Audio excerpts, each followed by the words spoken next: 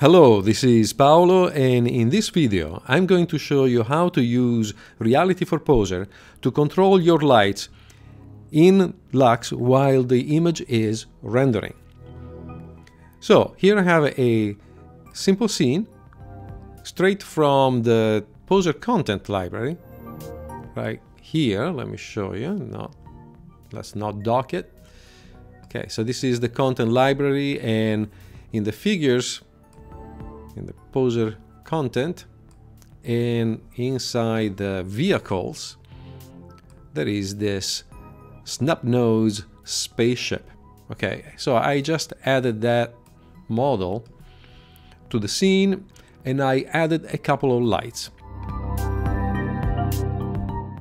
So here is a top mesh light and here is a standard mesh light. So if I look at the top mesh light, here we can see that it has been set to be very soft, while this light here is set to use the standard soft setting. So nothing too fancy, that's how they are positioned.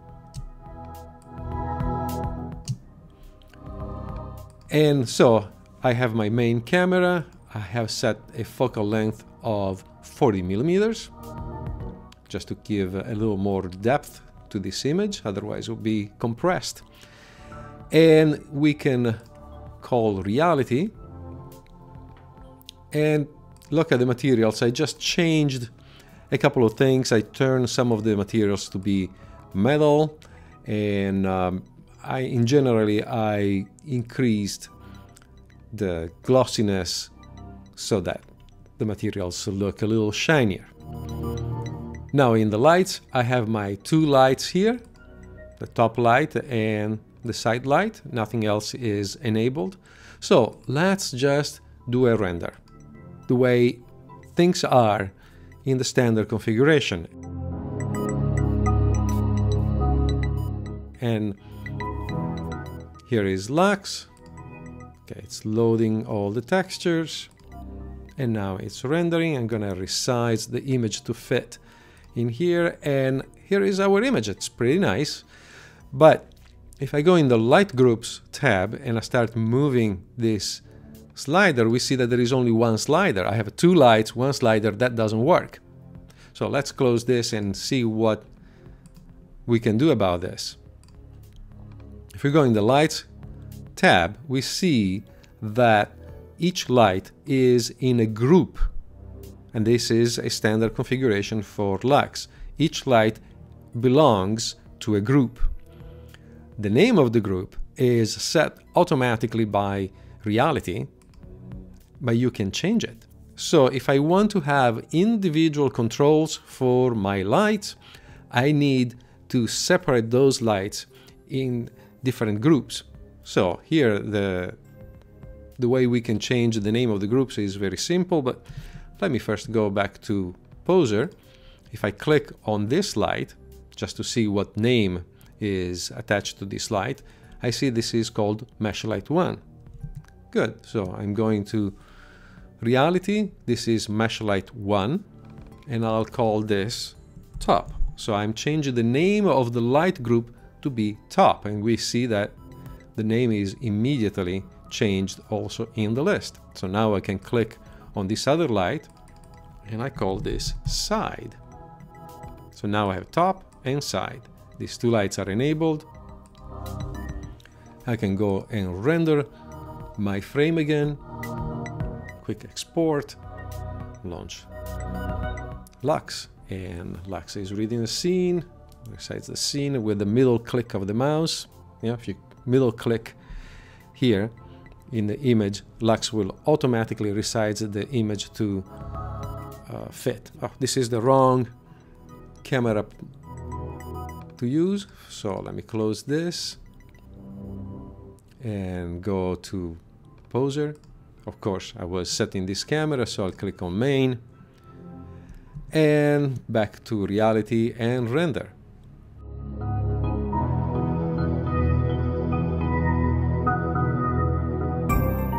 Once again, we are loading the scene, middle clicking in here to resize the image to fit. And here is our image. Now if I go to the light groups, I have individual brightness, color, everything controls for each light. So for example, I can increase the side light. Now this is nice. This is rather nice. I like this effect. And we can see I change the floor to be highly reflective. That's just done by using the glossiness control. So this is actually a rather nice image. And we can change all kind of settings for the lights. For example, I can try to turn this off. Very dramatic. On, off. This is nice too. I can change the color of the light. For example, if I want to give it a nice reddish color, so I can go into picker and change the color of the light while it's running. Isn't this amazing? So I can go the opposite direction. I can have this bluish color. It's rather nice. Okay. So this is how you control lights in Lux via the light groups that you set in Reality 3. But it's not over. There are other interesting tricks that we can use. So let me close this. And the image that we created up to this point is nice, but I kind of like to have a sort of a wraparound, nice diffuse light. And I know I could do it with IBL, the image-based lighting. Now, image-based lighting means that you usually have an image that creates a light source. But in Lux, we have even more flexibility. We don't even need the image, we can just use a color. And here, Reality allows you to set the color with a normal color picker. So I set this to use a light blue. I'm going to enable this light. It has its own IBL group automatically. You cannot change that. That's set for you by Reality. We render the frame now, and we will see that in addition to our two lights, we will have a nice ambient wraparound light. There you go. So now we can do a couple of changes. We can modify the IBL intensity, and nothing is happening though. Why is the light not getting brighter? I'm like 212 times brighter than before and still looks exactly the same. Well, let's set this back to the normal value. The reason for this is right here in the tone mapping. Now, here is an interesting statement. You don't increase or decrease the brightness of lights to make your image brighter or darker.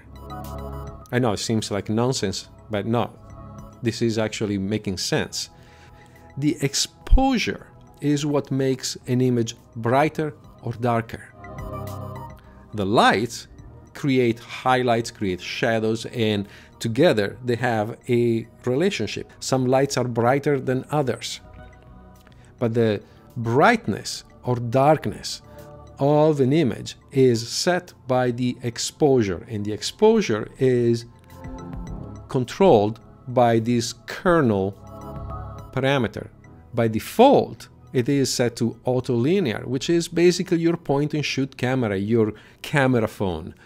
Works, but it is just a machine set exposure. Now you have to remember one thing. The exposure control is an artistic tool. Don't look for a second at that as a technical requirement. It isn't. It is an artistic tool. It's like any other brush in your set. If you don't use it, you're depriving yourself of a very important, fundamental, flexible, powerful artistic tool. So you don't want to do that. You want to have the best tools possible to create your images. And the brightness and darkness of an image, the mood of an image is largely controlled by the exposure. The exposure is how much light we are letting inside our virtual camera. So keeping the light equal, how much of that we let inside our virtual camera. And that is controlled by the linear tone mapper. So I click on linear, and as you can see, I didn't change my lights, but the image is so incredibly bright now that almost everything is lost. This is because the exposure is too high. This is an overexposed image.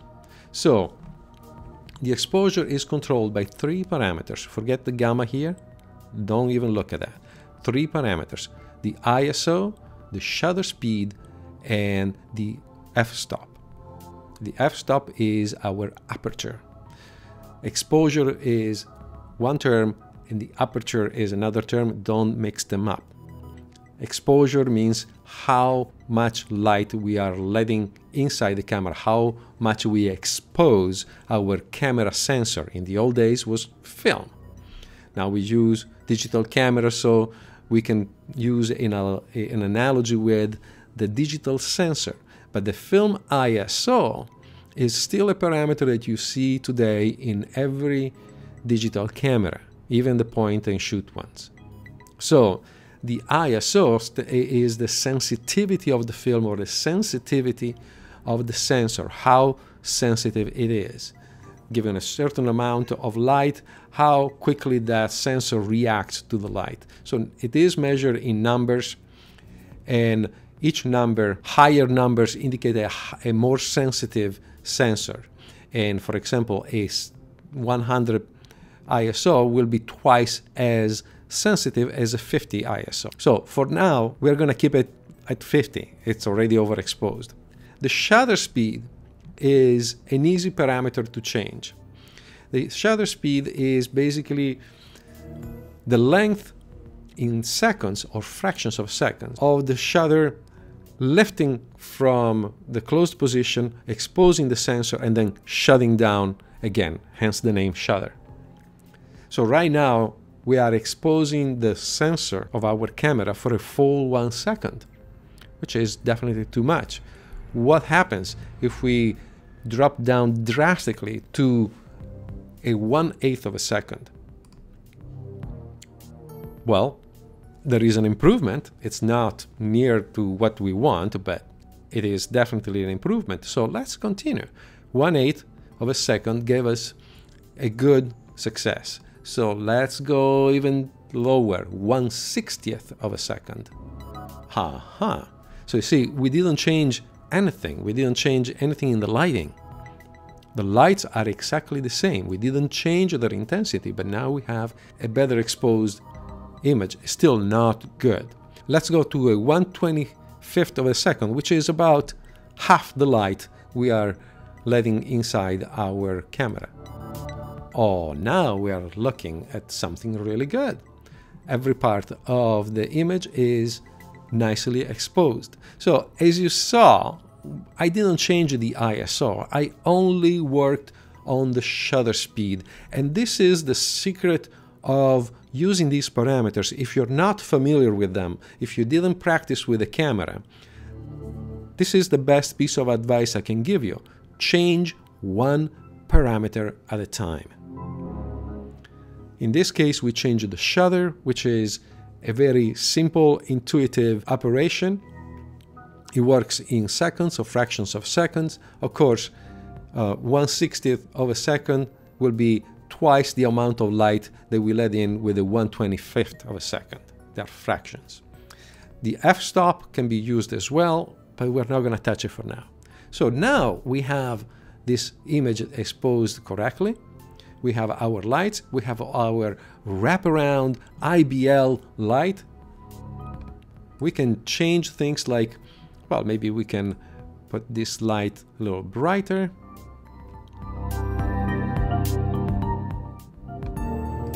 And so on. So you can change all the parameters that you want. Or we can change the color of the light. For example, there is so much blue here that I could try to add some sort of a contrast by color, using a completely different color. So these tricks can be used to generate great images right in front of your eyes, right when the image is rendering directly in Lux. There is no need to re-render, there is no need to re-export. Everything is in your control.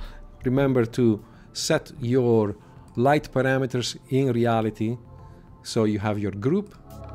You can use IBL. You can use IBL without an image, just with the environment color, and can be any color you want. This is definitely an area where you can experiment and create very interesting effects. So this is how you control the lights. I hope this video was helpful. My name is Paolo Ciccone for PretArt3D. Happy rendering!